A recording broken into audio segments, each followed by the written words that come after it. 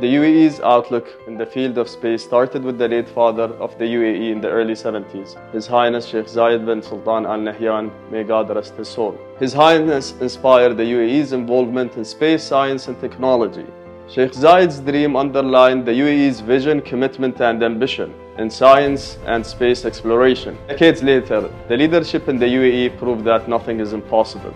The UAE astronaut program, initiated in 2017, has transformed the country into a space pioneer in the region, demonstrating its boundless ambitions. The first batch of the program was formed in 2018, with Zayed AlMansouri becoming the first Emirati astronaut to carry out a manned scientific mission in space in 2019. The second batch, along the first female Arab astronaut, Noura Al-Matroushi, Mohammed Al-Mullah, was selected in 2021 and trained at NASA's Johnson Space Center.